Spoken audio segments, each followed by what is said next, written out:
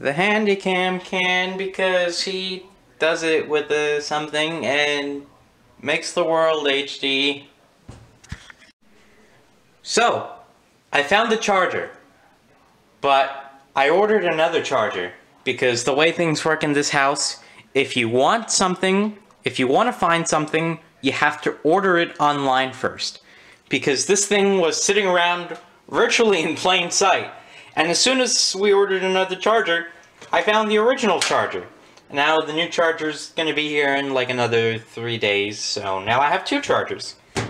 So the Handycam works because I have it on a charger, and it makes the HD good.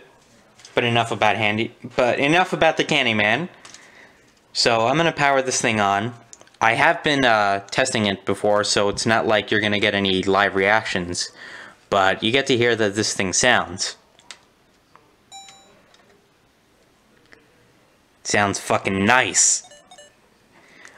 So the disc I'm using right now is full, so it's not gonna record anymore. It gives you that error message.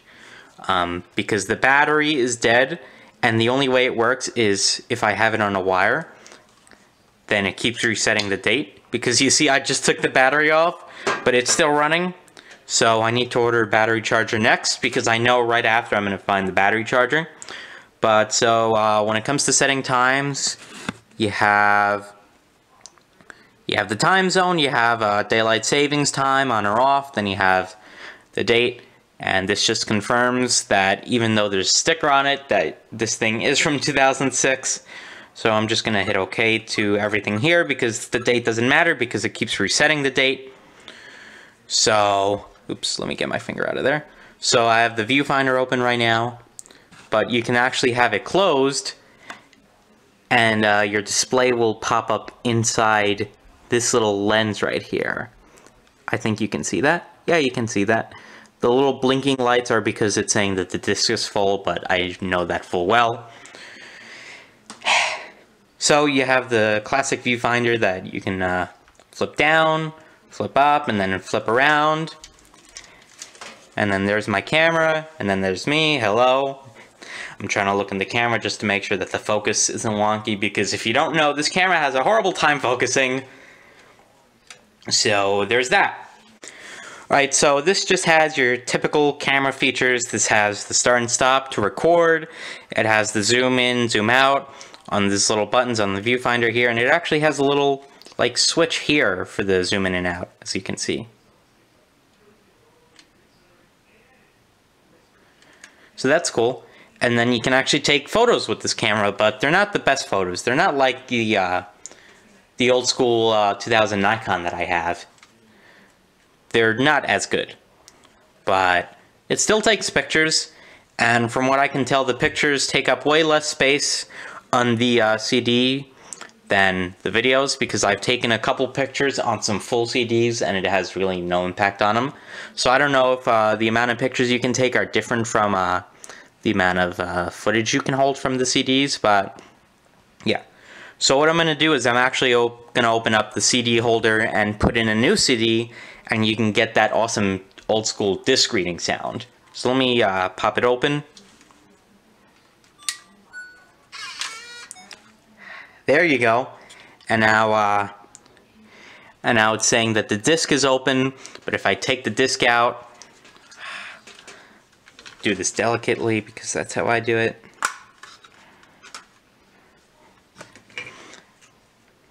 Then it'll, oh, I think I have to close it. Now it's looking for a disc, but it quickly realizes there's no disc, so I'll go and get a new one and be right back. Alright, back with the new disc. Remember when everyone's biggest fear was scratching these things? Well, the only fear here is just a couple fingerprints that are on there.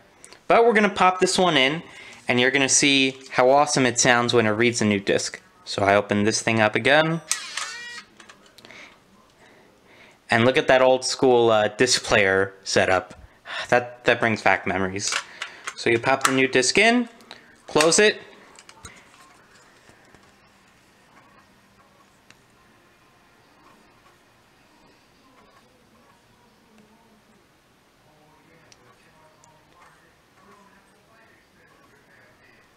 And And that's how it accesses the disc. I don't know how well the camera picked that up, but that was awesome. And what's cool is you actually get a first use date and the disc name on each thing when you first put it in the camera. I don't know if the camera picked that up, but it did show that on me. And this disc actually has some recording space left, so that's going to be good. And I can record a little test run for an audio, which I already did, but to show you guys, I will be right back. Now to access the disc, you simply go to the Play and Edit button, and it'll bring you to the folders where everything's been used, where everything's been stored. And I can click on the newest video, and it'll play. This is a test run of my Sony Handycam, doing an audio test and a video test. All seems to be going well. So that was my little test there, and I don't know if the camera picks up, but you can actually hear the CD adjusting. These are just some old home videos that my mother took many years ago, which was on this CD. I'm not too familiar what's on every CD, even though I have gone through all of them. It kind of slips my mind what's on each, because not all of them are labeled, so there's that to deal with. But I don't know if I showed this off in the last video, but go to Play and Edit again, just so I can go back to video. Right now, what's cool is I can actually switch the aspect ratio from 3 to 4 or 4 to 3, however you want to pronounce it. I've always pronounced it 3 to 4, and I'm most likely wrong, but I don't care. So you can switch it from 3 to 4 to 16 to 9 with the wide select. You can see there.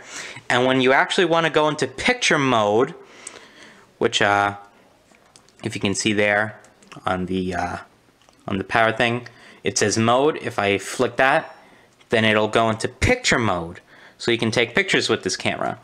And there's a little picture button up there, so I'll take a picture just for reference. And that goes into the picture folder.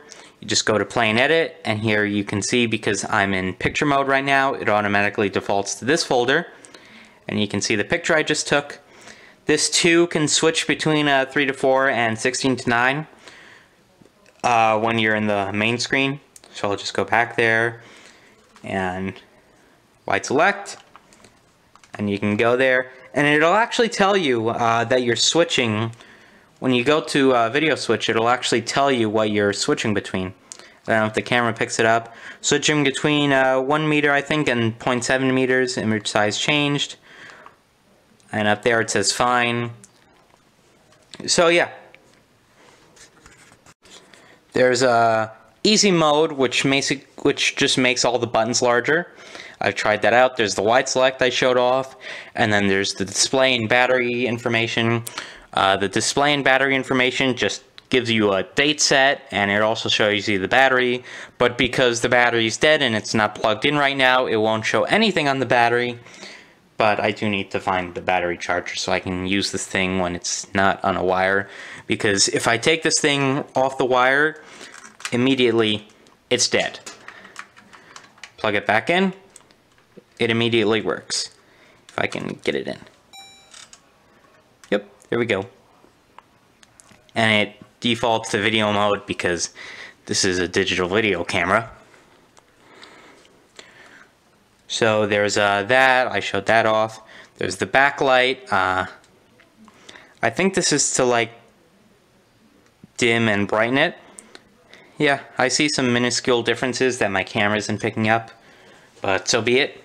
Then up here, you have the disc access release, and you also have Night Shot Plus, which is basically just night vision. Here's just another demonstration for you guys. This is a night vision test on the Sony Handycam.